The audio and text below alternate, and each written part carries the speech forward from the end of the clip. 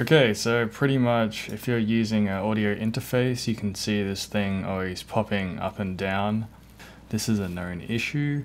The fix that I do is I just use loopback audio, which is, it's one of those things.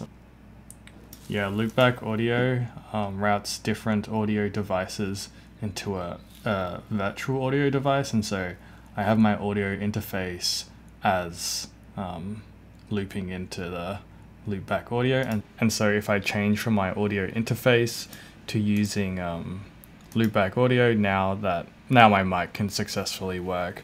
Alternatives to loopback I'll put in the description. I know of, like, I think it's called Black Hole. There was another one called Soundflower. But essentially any routing thing. I think you can also use Logic to do this.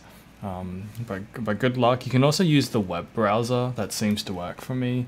And have a nice day.